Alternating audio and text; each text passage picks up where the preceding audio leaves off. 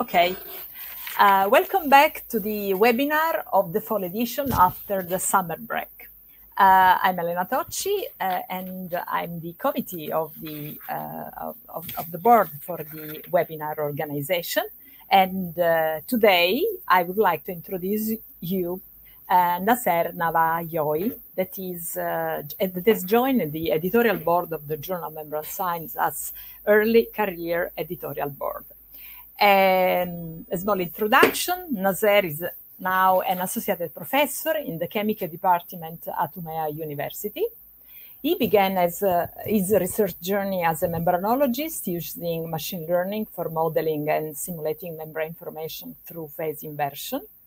Then in 2011, Naser received a scholarship from the South Korea government's world-class university program and started his PhD studies at the Anyang University, collaborating also with the Institute of Membrane Technology of the National Research Council of Italy. And he earned his PhD in 2015. Then in 2018, after 2 postdoctoral experience, Naser became assistant professor in Umea University at the Department of Chemistry. Next year, he set up a lab focused on membrane separation, equipped with advanced tools for gas separation, membrane fabrication. Then in 2021, he was chosen as a promising young researcher by the Royal Swedish Academy at the Faculty of Science and Technology of Umea University. And then next year, so in 2022, he was promoted to associate professor. He published several papers in different important journals as a patent, contributed to several book chapters, and co-edited a book titled Polymeric Membrane Formation by Phase Separation. And today he will also give details about membrane formation for phase separation. I will leave you the floor.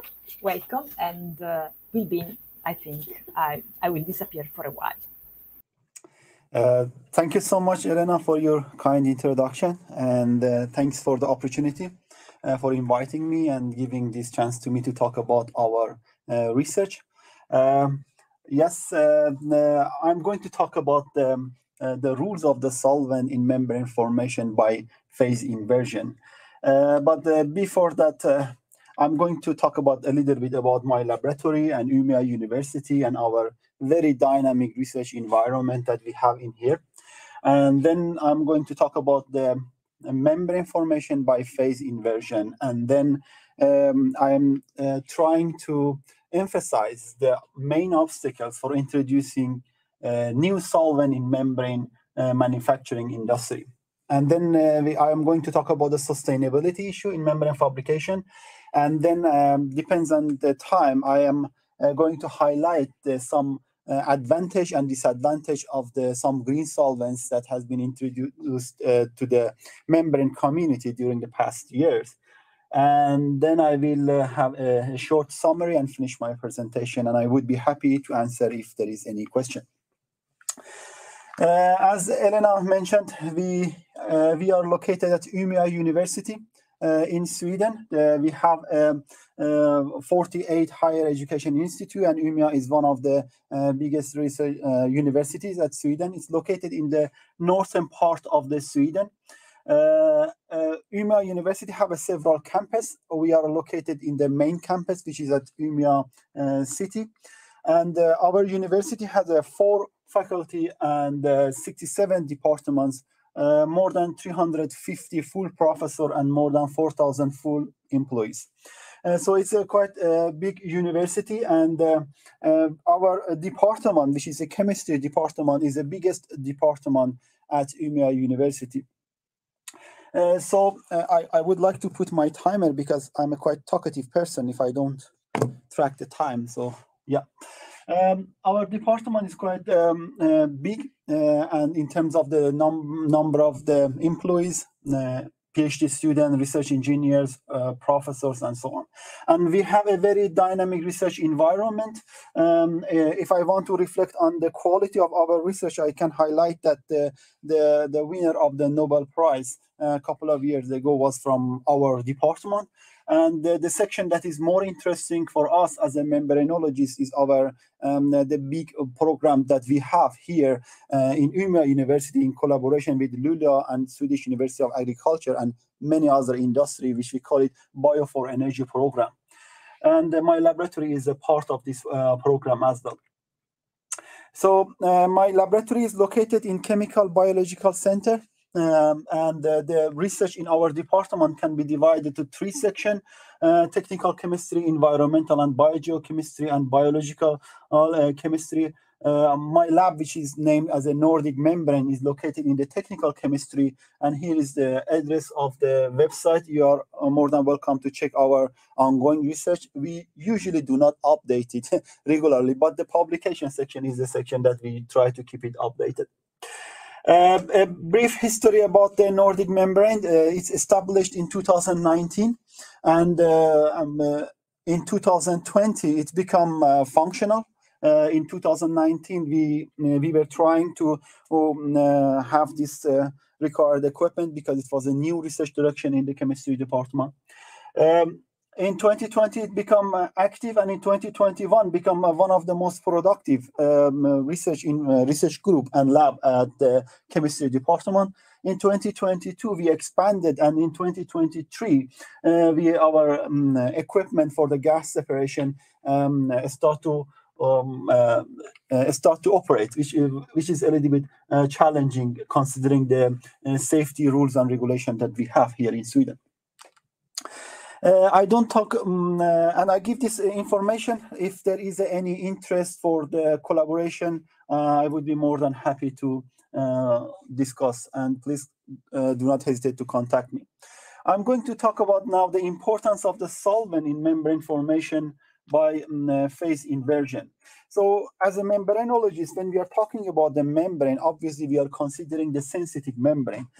We can make this sensitive membrane from a wide range of material. We have a classic, metallic, ceramic, polymeric, zeolite, and many other type of the membranes. But polymeric membranes is at the moment is one of the most favorable type of membrane or membrane material, both in academic and industry. And we can make this polymeric membrane by different methods, such as sintering, track etching, stretching, and phase inversion.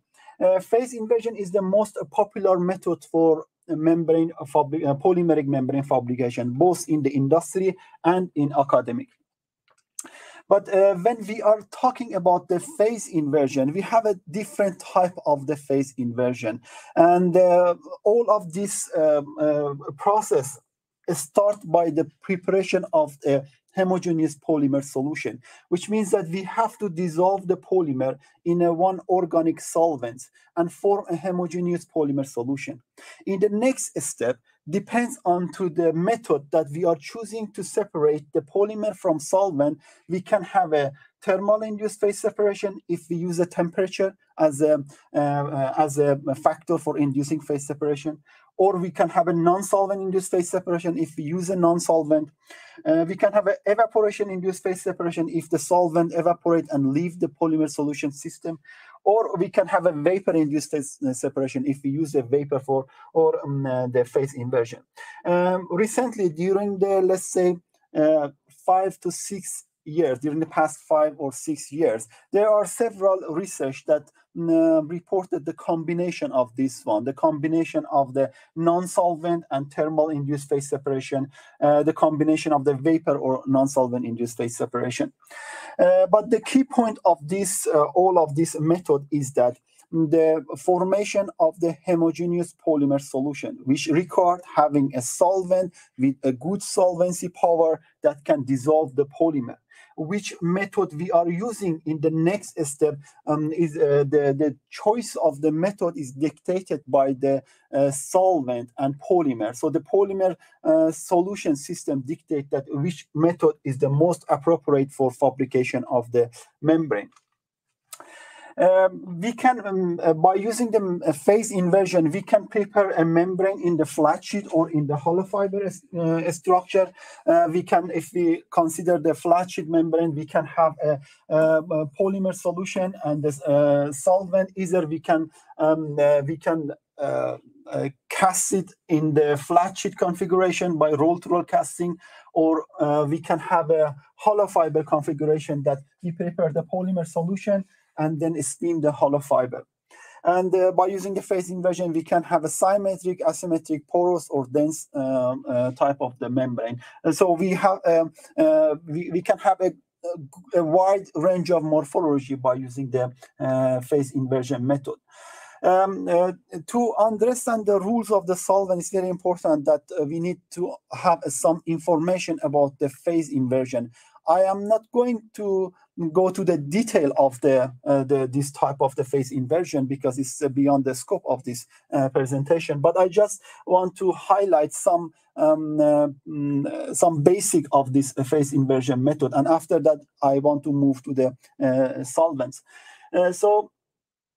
If a polymer and an organic solvent form an upper critical solution temperature, like the one that we are observing in here, it is possible that by increasing the temperature of the system, the solvency power of the solvent increase and then form a homogeneous polymer solution.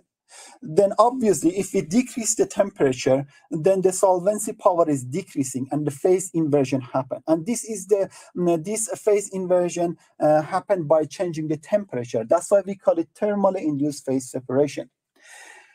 From thermodynamic perspective, or theoretically, it is possible that we have a polymer and solvent that form a lower critical solution temperature, like this one. In that scenario, at low temperature, the polymer and solvent form a homogeneous solution, but by increasing the temperature, the phase inversion happens. I couldn't find any robust membrane prepared by this method. Both of them are the thermal induced phase separation, just to make sure that there is no confusion between these two. In literature, they refer to this process as a TIPS and another one as a reverse TIPS. When it comes to the non-solvent induced phase separation, I'm not going to the detail of that because there is a significant number of publications in the literature, and there is a significant number of publications in the literature, and this is a video that I take it from YouTube that just to show that in this method, the solvent and polymer form a homogeneous polymer solution at room temperature.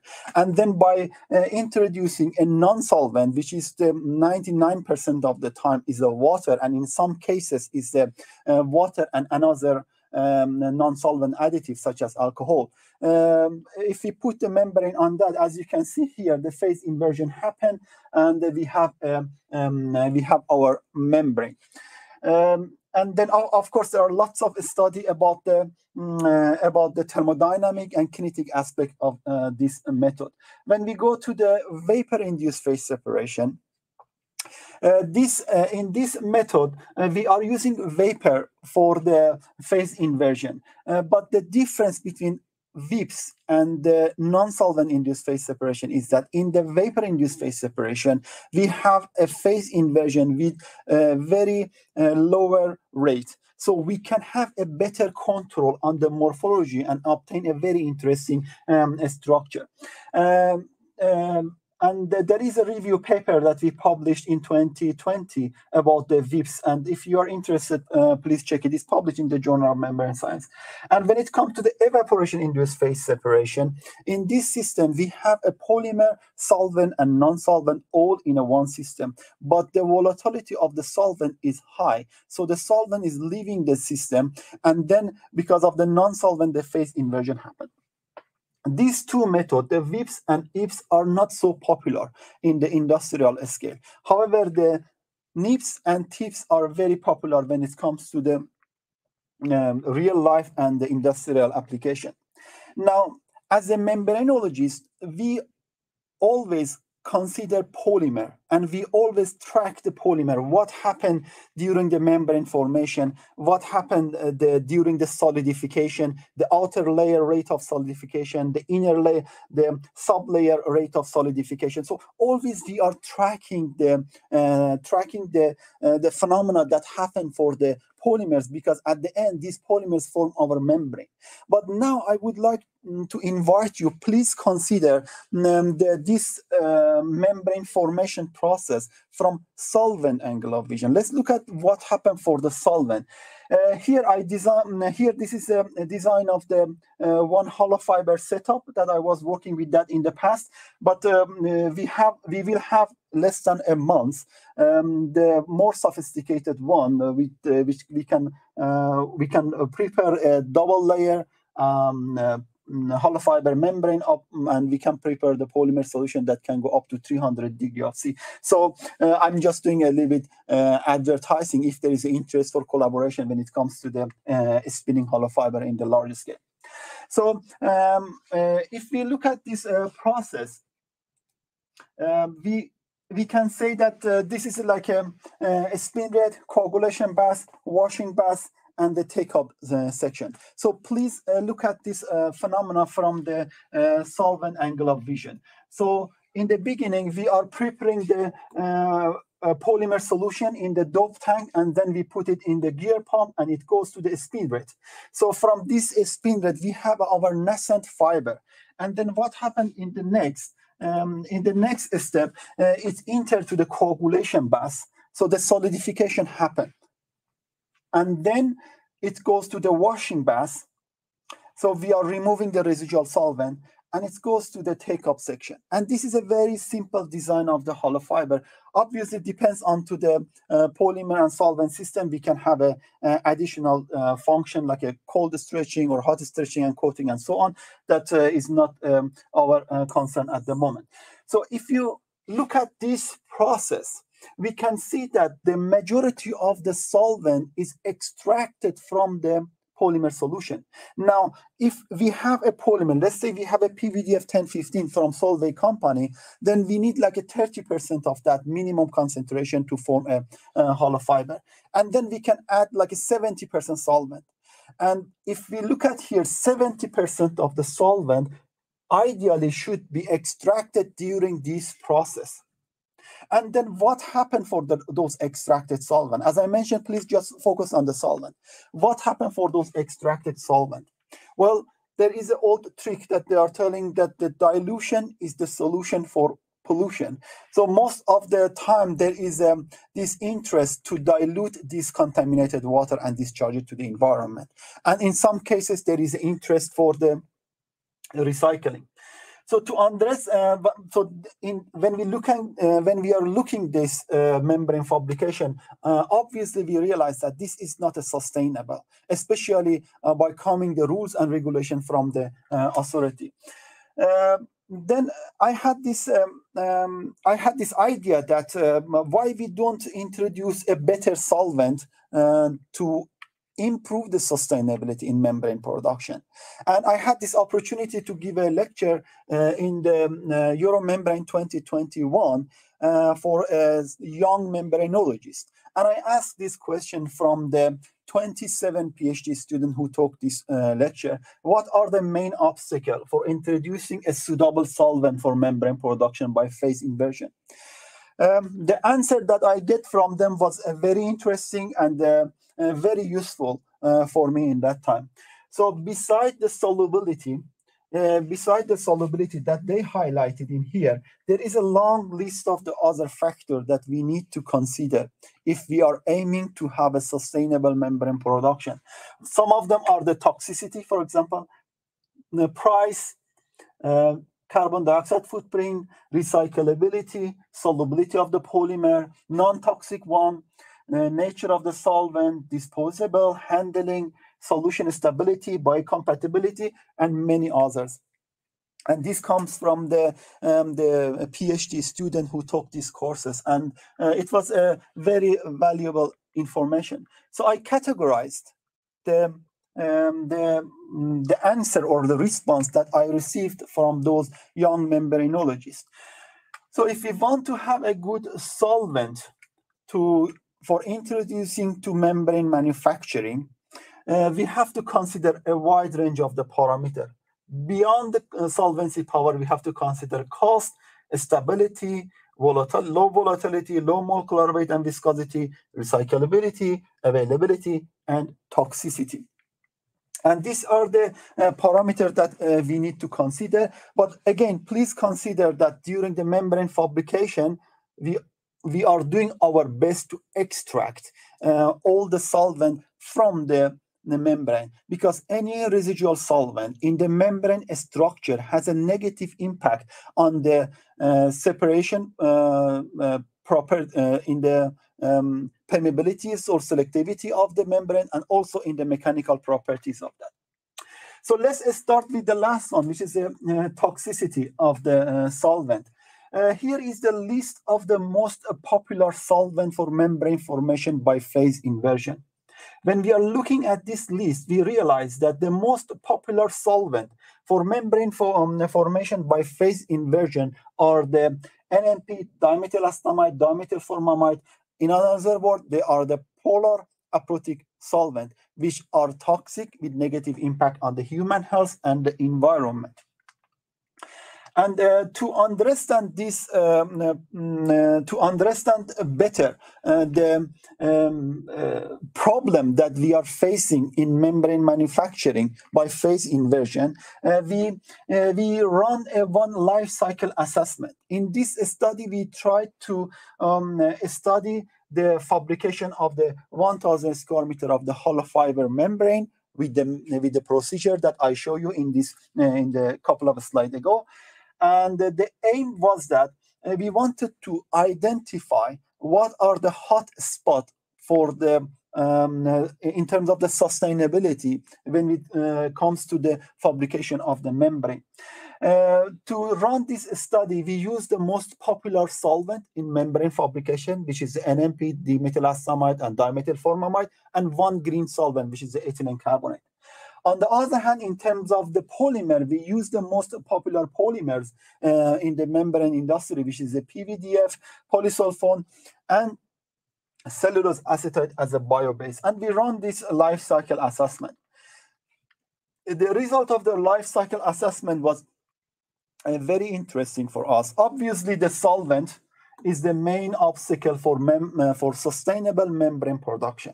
So the solvent's toxicity, as you already, I think, realize that because we are extracting all the solvent and we are generating a significant amount of the wastewater annually. Based on one published paper, it is around 50 billion cubic meter membrane manufacturing industry is producing this amount of the wastewater annually. So when it comes to the, in addition to the solvent, there was the energy source and polymer. We cannot do anything about the energy source because it is the energy source of the entire process. I mean, synthesizing the solvent, synthesizing the polymer.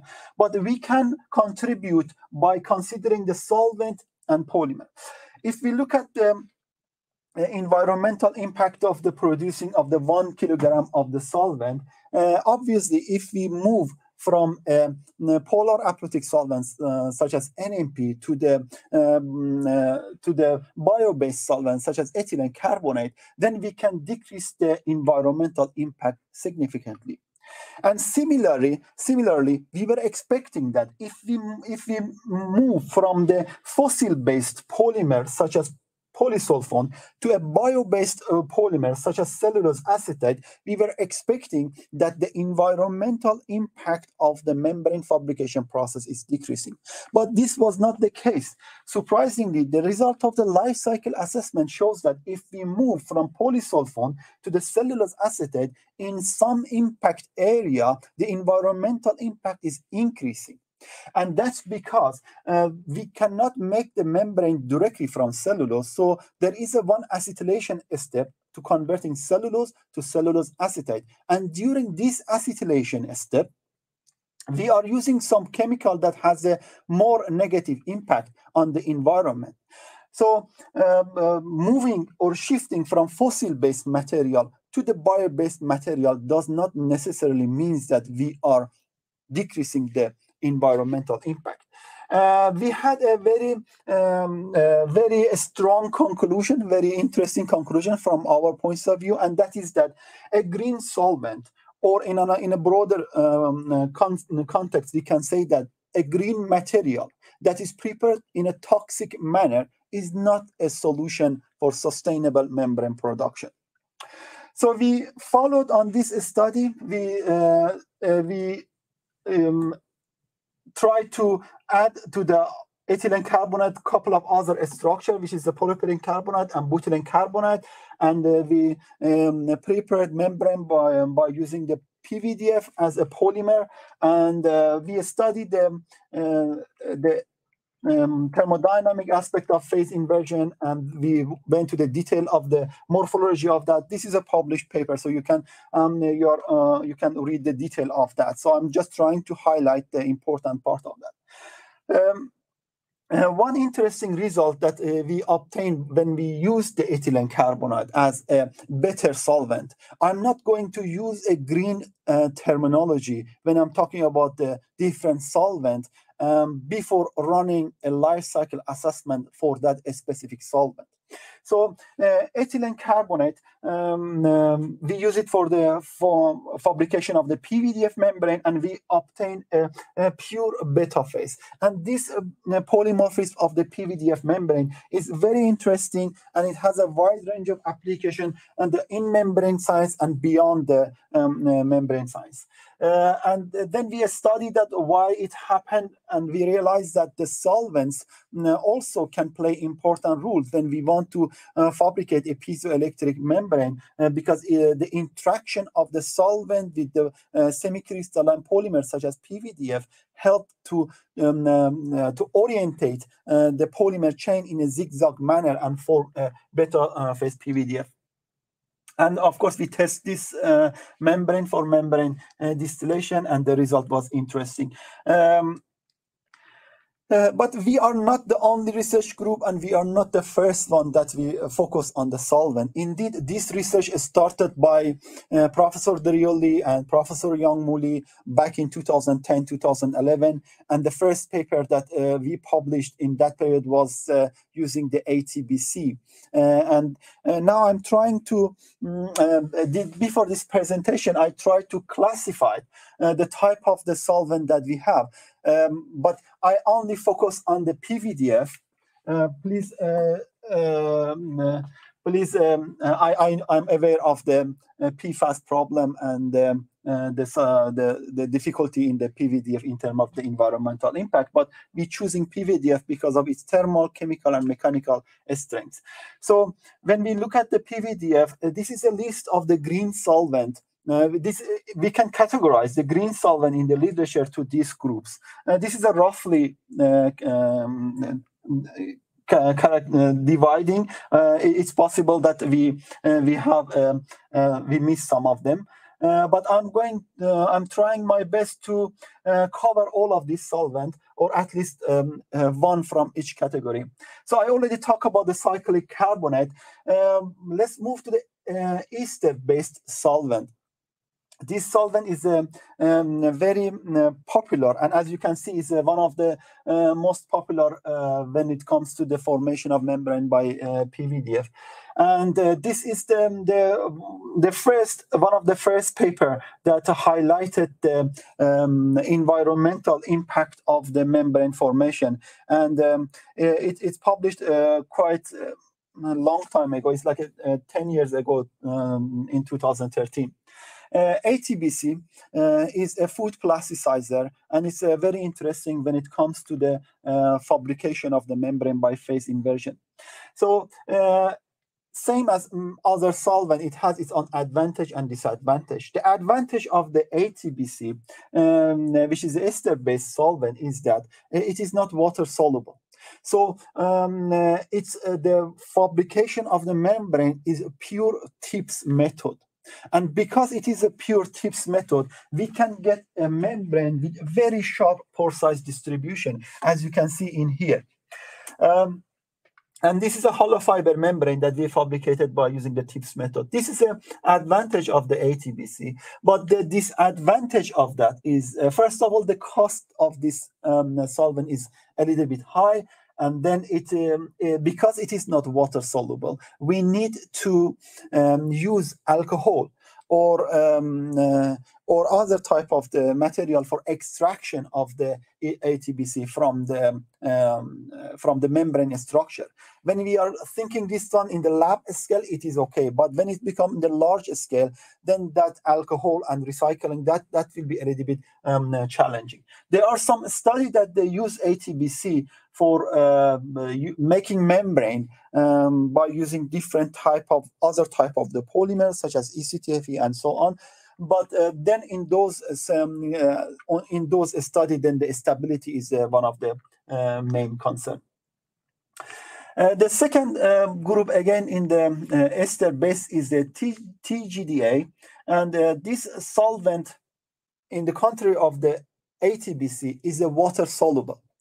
But it cannot dissolve PVDF at room temperature. So this means that we have to prepare a polymer solution and increase the temperature to the certain temperature, depends on to the polymer concentration. And so at elevated temperature, they are forming a homogeneous polymer solution. And then we have to cool it down to the phase inversion happen. And for cooling down and the TIPS process, almost all the studies are using the water. When the solvent is a water soluble, then we will have both the TIPS and NIPS at the same time.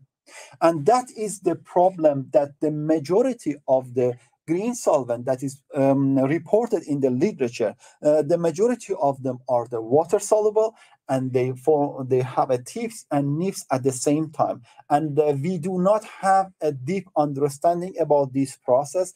And in most cases, it forms a dense layer in the membrane. And that is the drawback of that. Another drawback of this solvent is the significant cost. It's very expensive. This is an expensive solvent. The third solvent that I want to talk about in the okay, I have enough time. The third solvent that I would like to talk about that is the Polar Clean. Well, I published the first paper in Polar Clean in 2014 as a part of my PhD. And that moment I was very happy with that.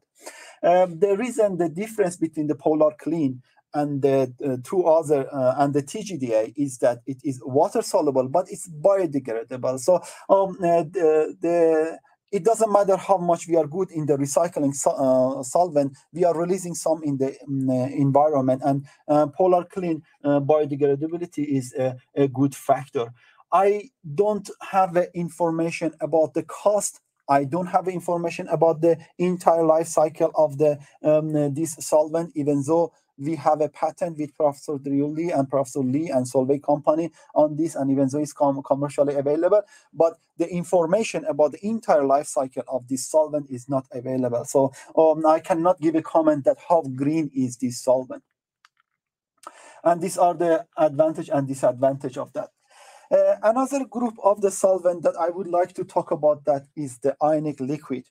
Well, when we are talking about the ionic liquid, it has an anionic part and cationic part, and it's a very large number of solvents. It's a very big family of the solvents. I am very pessimistic of the using ionic liquid in the future membrane fabrication. In my humble opinion, there are several problems when we are looking at the ionic liquids. The first problem is the cost.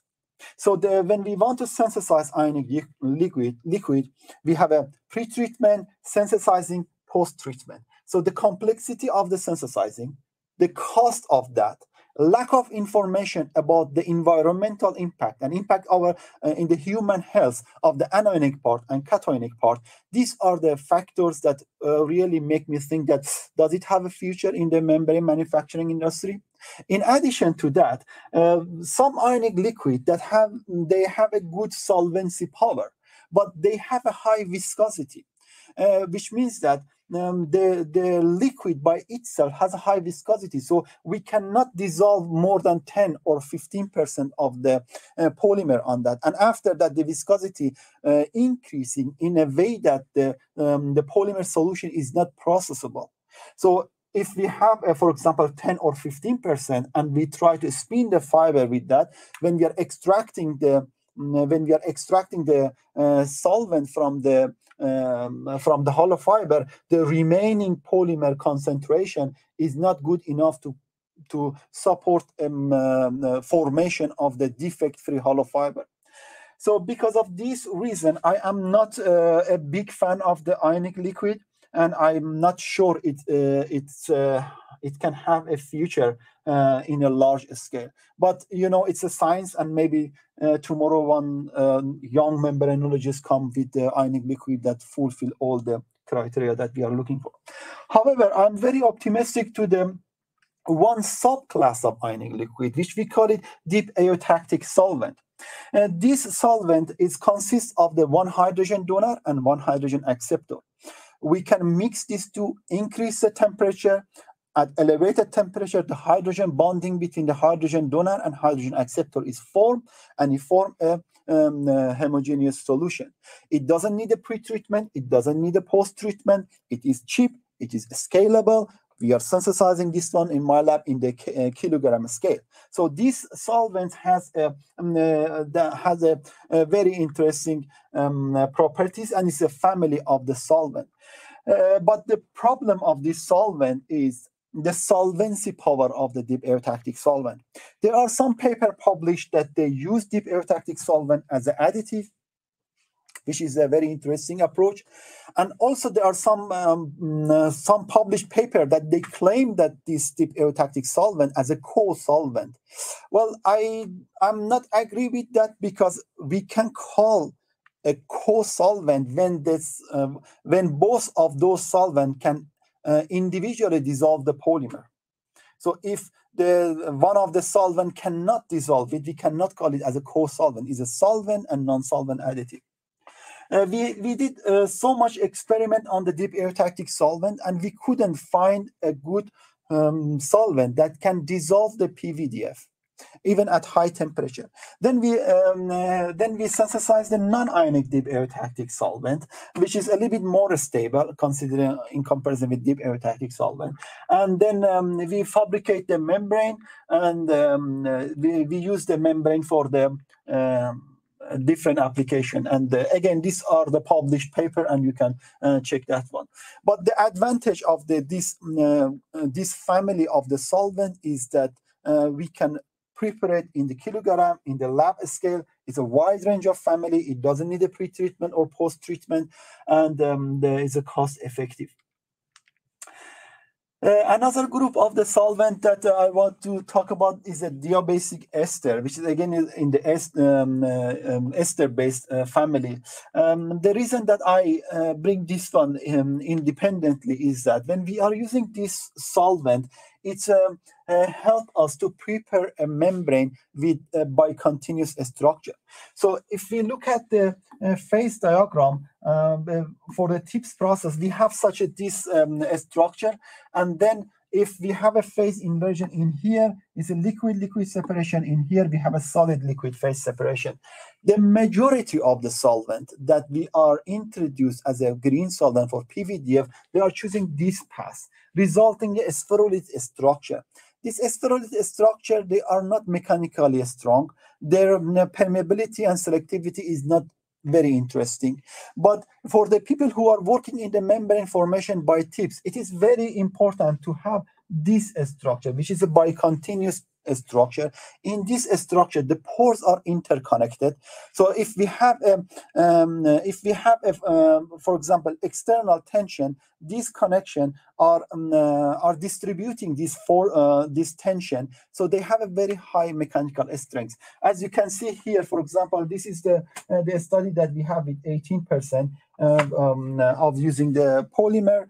And we got the interconnected structure, and the mechanical properties is significantly higher than the previously reported flat sheet membrane, and also in terms of the flux and rejection. And that goes back to the interconnected structure that we can get it.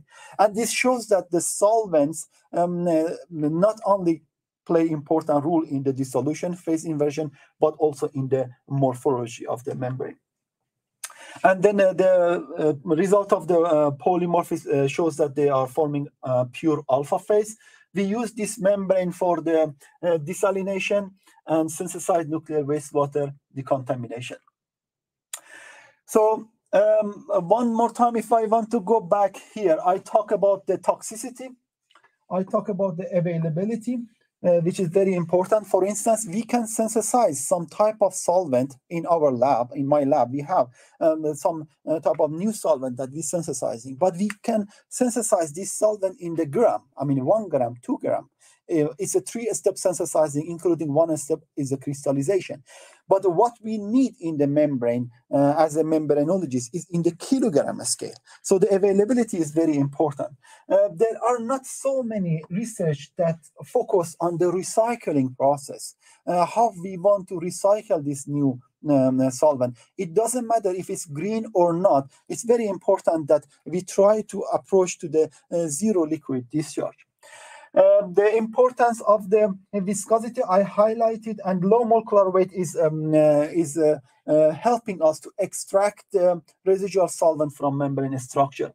And low volatility and stability, these two are the same factor. And as I mentioned, it is very important that the solvent that we are using be stable in the fabrication condition.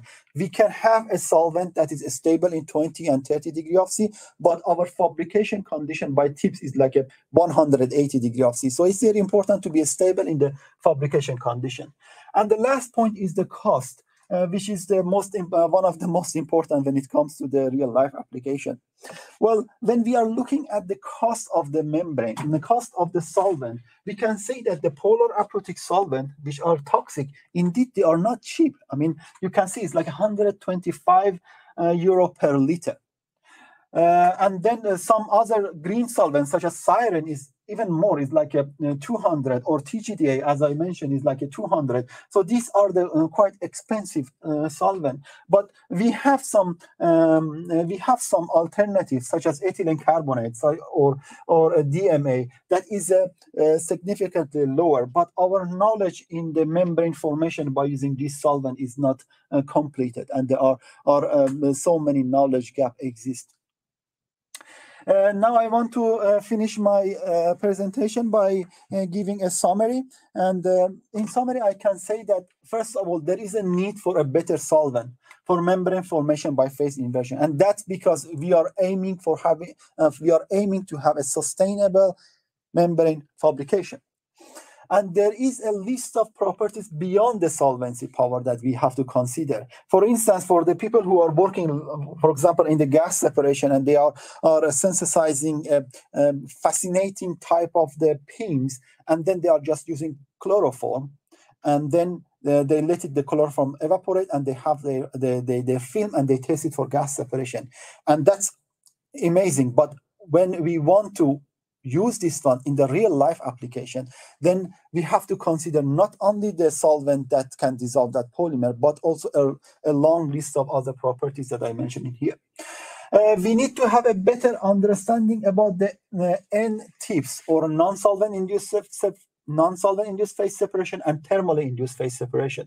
Well, the majority part of the green solvent or better solvent that we have in the literature are water soluble, but they can dissolve PVDF at high temperature. So the majority part of the result is a combination of the NIPS and TIPS, and we do not have a deep knowledge on that. There are some pioneering publication by some professors, for example, Professor Matsuyama from Kobe University, for controlling the pore in the skin layer of the membrane, but we are not in that point to have a confidence to scale up that method.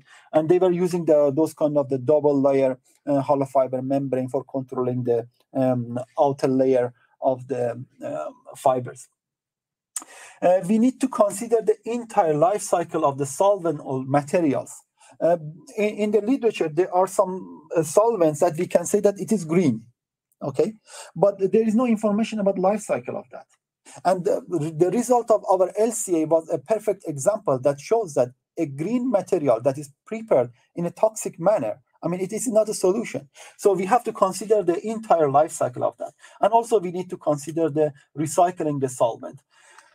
At the end, I would like to invite you to check our book, which will be published very soon. It's not online yet. And in this book, you can get some information about the membrane formation by different phase inversion method, solvents, sustainability, and modeling, and so on. And with this, I want to say thank you very much once again for this opportunity, and I'm ready to answer any question if there is any. Okay, Naser, thank you very much for this really interesting and clear webinar. I think really interesting for the new possibilities that you also commented. Up to now, we have no new information, no requests, so I have also some of yours. You said that essentially at the moment, in conclusion, new solvents are required, but also a lot of work has to be done. Also, as the students have made a suggestion. So, which is the most important parameter you think you have to be used or to be considered, referring to the new availability?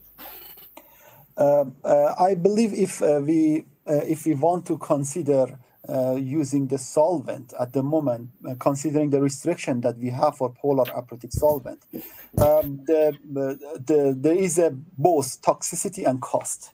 These two is very important at the moment. I cannot choose one of them because it's very difficult. If I say on the toxicity, but the industrial sector, they are really considering the cost. So. Okay, we have a question from Yusak Artanto. Phase inversion and interfacial polymerization generate wastewater, organic, green solvent plus water. Do you think moving from phase inversion to dry fabrication process is a good direction? To the dry fabrication process. Well, I would like to highlight a sentence that my supervisor told me when I was taking the membrane engineering course, maybe 10 years ago. And Professor Derioli mentioned that if you go to the literature, there are dozens of the polymers. But when you come into membrane industry, there are few polymers available. They are fulfilling the needs of the membrane science and technology, and they are available in larger scale, and they're cost effective, and so on. So any method that you think that can be substituted with the phase inversion, you have to think that, can I make a PVDF membrane with that? Can I make a polyether sulfur membrane with that? Then in that case, maybe it has a future. But if we cannot make like a polyether sulfur membrane with that, then we are a little bit far from the real life application. And that's my humble opinion, because it was a very broad question. Okay, at the moment, no other question. So I thank you very much again for your webinar. I think this you can find also online. And as you also suggested, people can also directly write to you for any collaboration, and also just for simple question. So with this, I would like to thank you again, and let's meet to the next October webinar. You soon will receive a new... is also another question that says, it is possible to recycle solvent like SRNF? Which solvent? SRNF. SRNF. It is possible to recycle solvent with SRNF. Okay. It is possible to recycle. Well, as I mentioned in my presentation, I personally do not have, or I haven't seen so many research on the focus on the recycling of the solvent. And I don't know if you mean solvent resistant nanofiltration is one option for the separating that one. Well, it depends on type of the solvent, type of the membrane, and But when it comes to the separation, of course, the membrane is the one low energy intensive separation unit and can play important roles. But it absolutely depends on that. And I know that this organic solvent nanofiltrations has a great future in this sense, but it is not my expertise. So I prefer to don't give a comment on that. Amir, we have also really a lot of new questions. So I will start showing the next one, that is taking into account the membrane formation cycle, particularly membrane based on cellulose acetate. What do you think of electrochemical methods to reduce the chemical impact of the acetylation phase? The result of our life cycle assessment surprised us, because we were expecting, when we were moving from fossil-based to bio-based, well, we are making more sustainable membrane. But then we realized that no, in the process, we have to consider entire the process. Now, the main obstacle based on our research was in the acetylation step. If we find a greener or a more sustainable method for acetylation step, then definitely the environmental impact is decreasing. But which acetylation step is better, or I don't know. That is this is something that needs further study. It's not. I am not expert on the cellulose-based polymers. I'm mainly focused on the fossil-based, unfortunately. I know I'm talking about the sustainability, but PVDF is my main expertise. Okay. Other two questions. One is, how about the future of deep eutectic solvents in terms of cost and processability? Well, deep eutectic solvent, in terms of the cost, they are quite cheap. I mean, they're very cheap. We can, so it is cheap. Let's compare with the ionic liquid. Ionic liquid is expensive. Deep eutectic solvent is cheap. Ionic liquid needs a pre-processing, complex synthesizing, and post-treatment. Deep eutectic solvent doesn't need any of that. And you can just simply, is it like a two solid, you are mixing together, increasing the temperature, you have your solvent. As simple as this one. So in terms of the cost, scalability, availability is very promising. But when it comes to the solvency power, because we test this solvent for the PVDF and polyether sulfone and a couple of fossil-based polymer, well, the solvency power of this solvent was not good enough based on our case study. Remember, this is the hydrogen donor, hydrogen acceptor, and hydrogen donor is a wide range of family. Hydrogen acceptor is a wide range of family as well. So we have a few case study, and in our case study, we didn't find a good solvency power on that. But this doesn't mean that it doesn't work. There is a room for the research and development. So maybe one of the young membranologists come with a good combination of the hydrogen donor and hydrogen acceptor that can do the job. And the last one is also, thanks for the nice presentation. I have two questions. What do you think about making membranes from polyelectrolyte complexing using olive water as solvent? Mm-hmm. And yep. Okay, then I will read also the other question is, do you prefer polymer or solvent as green?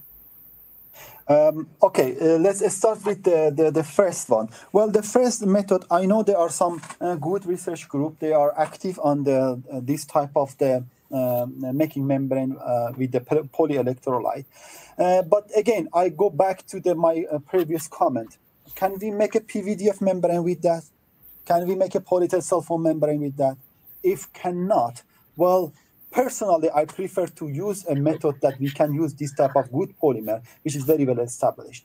But meanwhile, we have to consider that the research and development in those type of fabrication method is promising. It's in terms of scalability, I think they are promising. But in terms of the material, I prefer to don't say anything to make sure that none of my colleagues is getting upset of me. But I prefer to work with the material that is well established in the membrane industry, so we can give a solution that is close to the real life application. And the second question, I forgot the second question.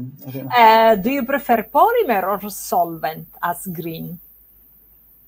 Well, the result of the LCA shows that the source, the main obstacle for sustainable membrane production was solvent, energy source, and polymer.